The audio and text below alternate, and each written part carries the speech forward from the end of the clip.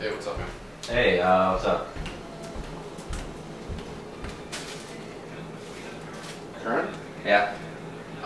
Where's our toaster? I don't know. How do you... I came down, I wanted to make some toast, and the toaster's just missing. I don't know what to tell you. How does a toaster just go... Listen! I don't know where the toaster is! Get off of my dick! God, I swear, you annoy me so much it hurts. Speaking of which, there's this picture going around on Twitter, and I don't know how else to explain it. You gotta just look at this.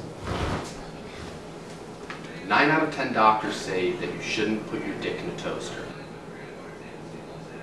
What account tweeted that? It was a Dr. Phil parody account. Why do you follow a Dr. Phil parody account? I don't know, he has some good stuff on there. Well, I mean, it's not really him, but I like to think it is. Why was that even a study? Why are doctors doing that? I mean, you don't know. I mean, there could have been a lot of people who've tried doing it. Why would anybody put their dick in a toaster? That makes no sense. I don't know. Like, it's forbidden, you know, foreign, like, you're not really supposed to do it, but, you know, some people still want to do it anyways. Like, you know, it's kind of like butt stuff.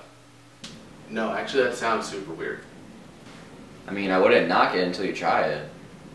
What I want to know, who's that 10th doctor? What's he doing? Well, I do too, because, I mean, he seems like a badass and he likes to live on the edge. He thinks outside of the box. Inside the toaster. Like, how does somebody even do, like, do they just, like, put, like, jelly on their penis as, like, lubricant to put it in there? That would have been a good idea. Wait, what?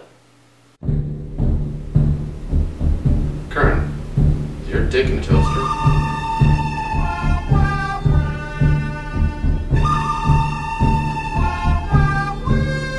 No, I don't have to stand for this. I don't have to stand for this.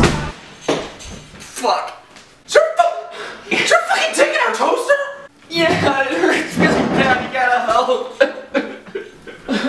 What do I do? What do I do? You gotta get it out. How? Do I just pull it out? I don't know.